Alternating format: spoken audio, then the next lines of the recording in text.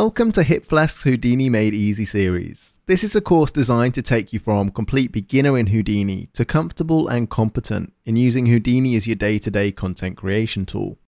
In this first core essentials module, we'll start right at the beginning with an overview of the user interface before taking an in-depth look at Houdini's user-friendly and powerful tools for working directly in the viewport.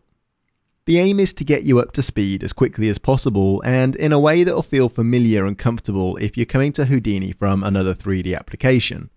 Once we're up to full speed with working in the viewport, we're going to focus on the fundamental concept of context.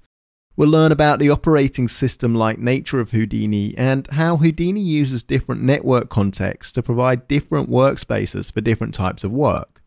We'll take a tour through each of the contexts before moving on to an in-depth look at the tools and techniques for working quickly and efficiently with nodes in the network editor. In the last section of this module, we'll learn about the important scene setup preferences and how we set up and work with Houdini projects. This first module is over 5 hours long and has over 50 individual lessons. It'll provide you with a solid understanding of how Houdini works conceptually, and it will equip you with the essential working knowledge of all the tools that you need to know to be able to work quickly and efficiently in both the viewport and the network editor. This 5-hour module is completely free and it's available now at hipflask.how.